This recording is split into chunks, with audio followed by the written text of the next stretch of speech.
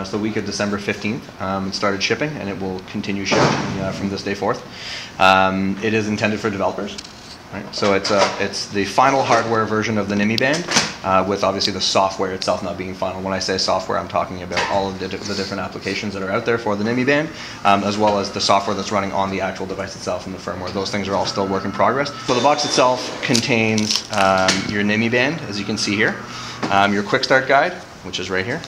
Right. So this shows you sort of everything you need to know to get started. The Nymi Band is actually underneath here, and so you can pull up on here and pull the actual hardware out.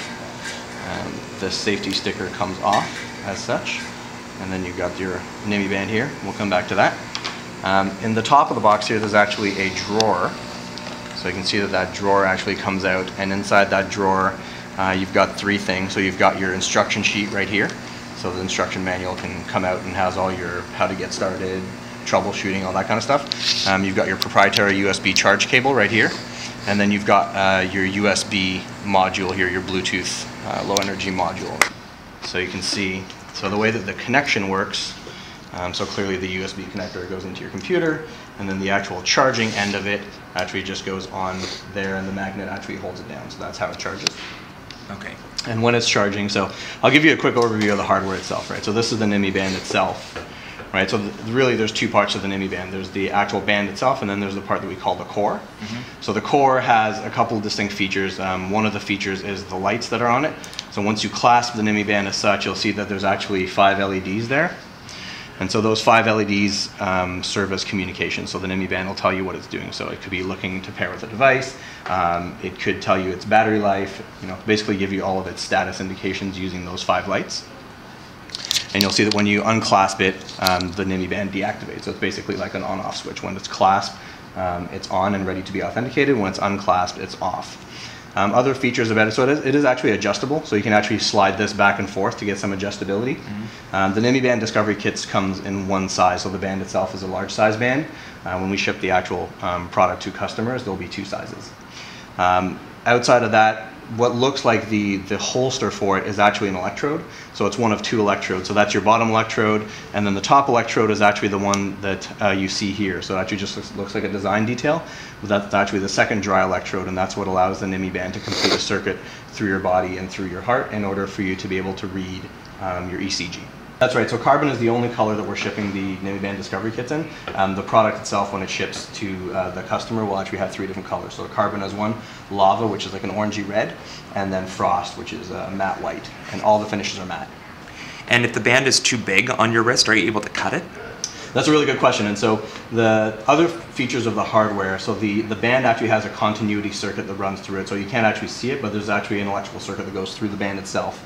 And that's how we detect continuity, which is really important for, as you're going to see with our demonstration. So once the band itself is actually clasped, and you then authenticate to the band, if you were to cut it or unclasp it, it would actually deactivate the band. Cutting it would obviously deactivate it permanently because you're cutting the circuit that actually goes through it.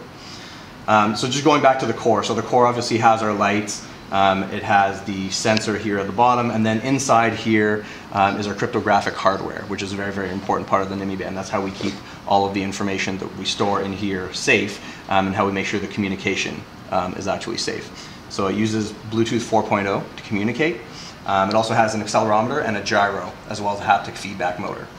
So the idea of the haptic feedback being like once you actually authenticate, it'll beep or it'll buzz really quickly to let you know, yes, I've authenticated, you're good to go for the day. Because we've got the accelerometer and the gyro in here, when you tap the Nymi Band, you can get something like the battery life out of it. So the lights will then be representative of, say 20, 40, 60, 80, 100% approximately of battery life. So that'll help you know when you need to charge. You get about 5 days of wear out of it is what we've seen. So yeah, and then we also use the lights you'll see during the setup process to make sure that you're pairing with the correct Nymi Band. So if a bunch of people were trying to pair with Nymi Bands at the same time, you'll see there's actually a light pattern that you're going to look to confirm on the screen to make sure that you're not pairing with somebody else's. And there's 2 different applications we're going to talk about today.